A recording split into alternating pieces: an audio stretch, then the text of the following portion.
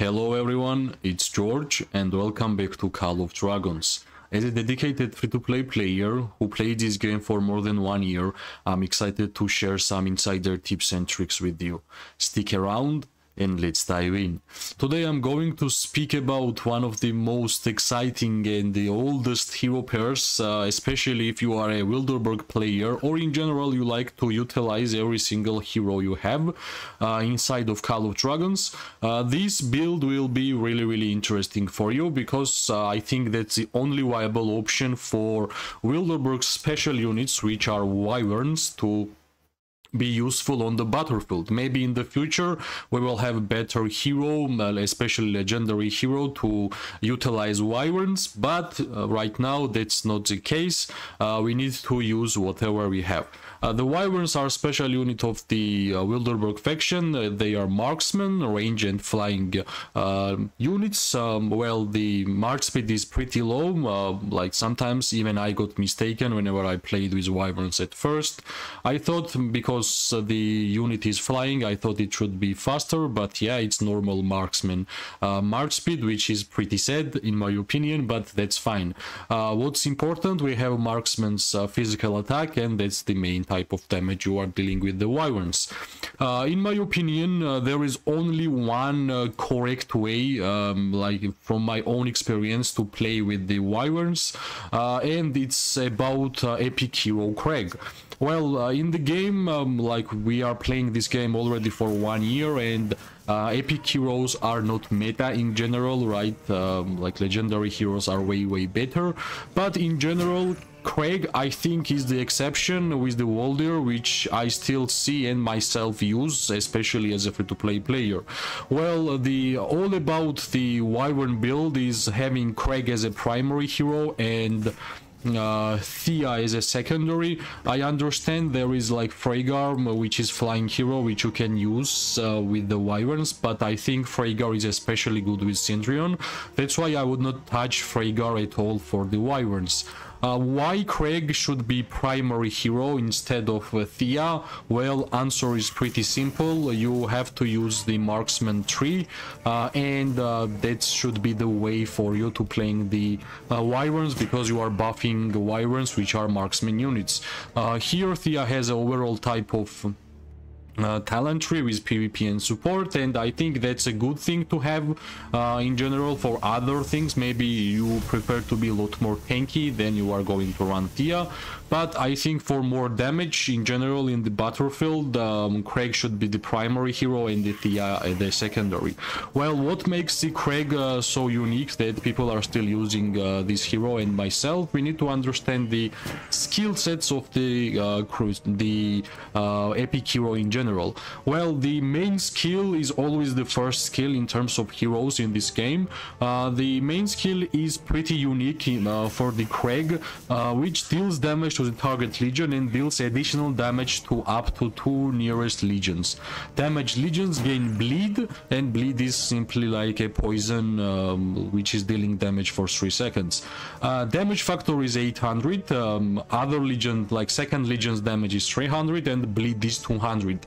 If you're gonna add up all of these, especially if you have awakened, right, like awakening epic hero is pretty easy, you generally have like same type of the skill damage factor as a legendary hero, like in terms of numbers. That's the most unique fact about epic hero Kregg, in my opinion. Well, I understand Kregg has engineering skill, which is useless, but still. The second skill, hero skill damage dealt bonus to 10%, and march speed, which like marksmen actually need, we have 20%, which is great thing to have. The third skill is like simply buff attack and defense. Both of them are 10%, like pretty normal for epic hero. The useless skill, the engineering skill, which will have like 0 use in terms of PvP and in general fighting, which we are not going to speak much, right? And of course, awakening skill simply deals more damage for the first skill. Like the whole Kregg playstyle is built around the first skill, which is pretty normal.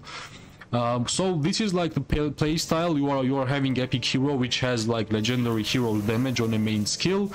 And also pretty interesting buffs, which is buffing himself, like this is skill damage factor, and march speed is great. Of course, engineering skill is bad, but still I think for epic hero it's good enough, right? Why Kregg is good with Thea? Well, Thea brings a lot of buffs, like simply you are buffing your Kregg so much that it kind of becomes legendary hero. That's my opinion about this hero pair. That's the main idea about this hero pair. Thea is giving us shield factor, more tankiness. Epic heroes are more squishy. Shield will give us more survivability. Hero skill damage 15%. That's the Kregg's main damage type, which is skill damage factor. Attack bonus, well, Kregg also has 10% attack bonus and Thea has 15%, already synergy.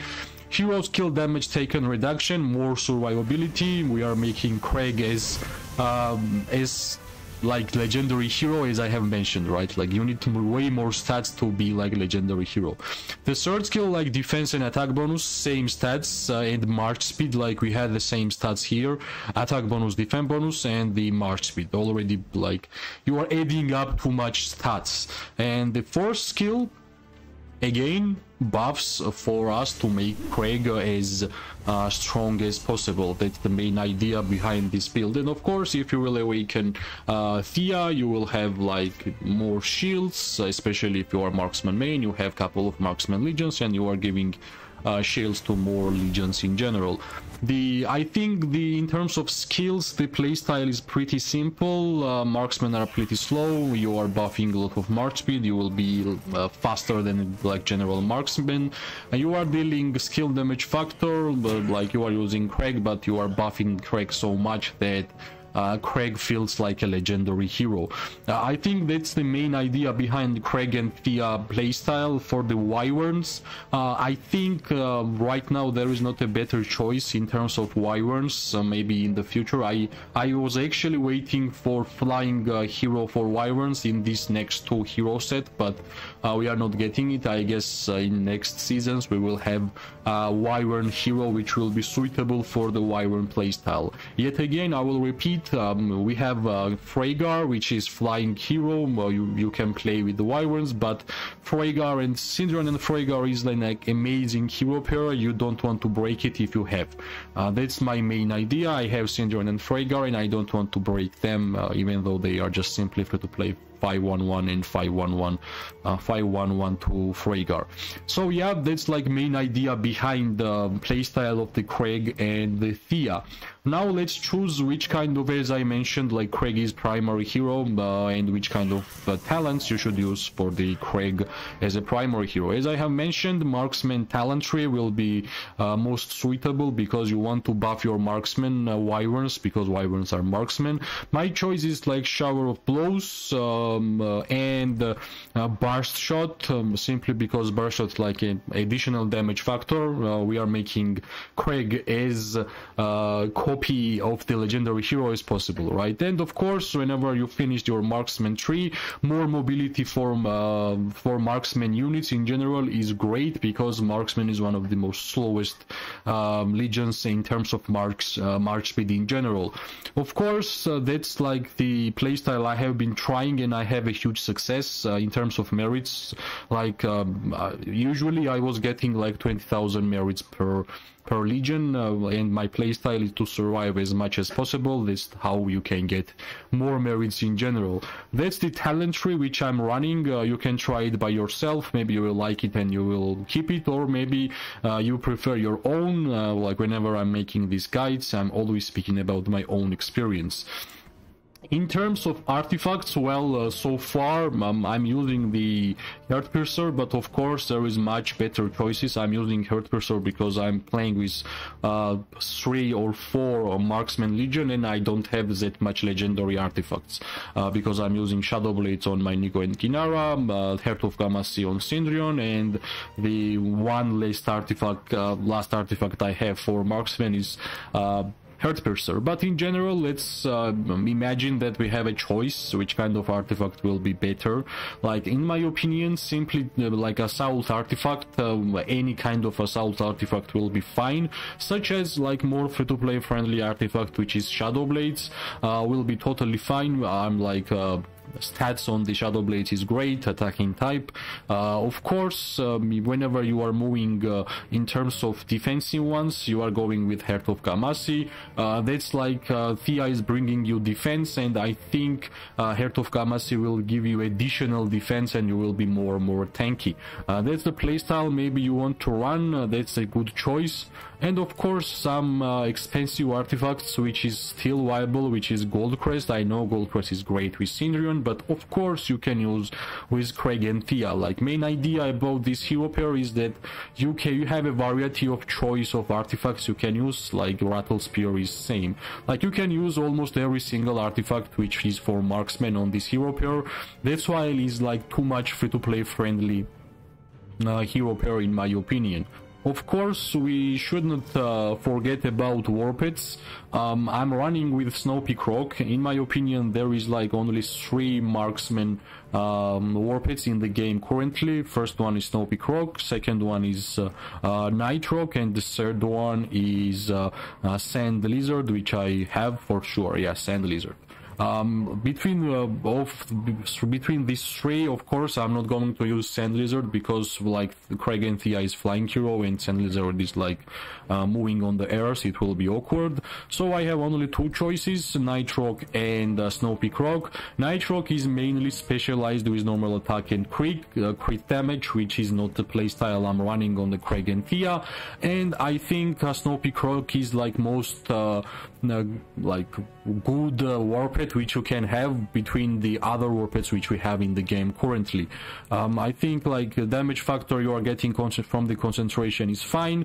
Of course, I still need some more work in terms of Kregg's Warpet skills. I'm not speaking about in general skill cell at all, like I have my different priorities right now, but in general I think Snowy Croc's playstyle will be fine for now. Maybe in the future we will get more Warpets for the marksman, and the other Warpet will be much better suited for the Kregg and Thea playstyle. Of course, in terms of getting like Kregg and Thea, it's pretty easy. Like it's really easy to awaken epic hero in this game in general, because you are opening too much silver chests and gold. Like from the gold chest, epic heroes are pretty normal to get. Like that's like really easy to get in general, awakened hero and as an epic. For the Thea, of course, from the gold chest you can get Thea, which makes this hero pair even better, because by some time it will be like couple of months, 1 or 2 months, until you will have Kregg as an awakened hero. And Thea, of course, if you will invest, like in general, whenever there is heroes you can get from the gold chest, that's like most free-to-play friendly heroes in the game. That's why I think Kregg and Thea is pretty good. If you are playing as a Wilderberg in general, you have to utilize your Wyverns. That's my opinion, and so far I think that's the only way to play with the Kregg and Thea with the Wyverns, because like I don't know, as a free-to-play player, 15, 20, 22, 25,000 merits I have gotten through the battles with this hero pair. So far I have like 7.8 million merits. Like this whole season I have been fighting, and I gathered enough experience to talk about heroes which are getting overlooked and might be good. So try it by yourself. If you will like the hero pair, of course, share your view, share your opinion. It always matters, because like I like to have a community who speaks in general, because it's way more fun to play this game whenever you have a lot of people who are talking about the game in general. As always, if you like the video, like, subscribe, share. It always gives me more motivation to make videos for this game. I hope everybody will have an amazing day, morning or night, wherever you are. I'm gonna see you very soon. Bye bye and good luck.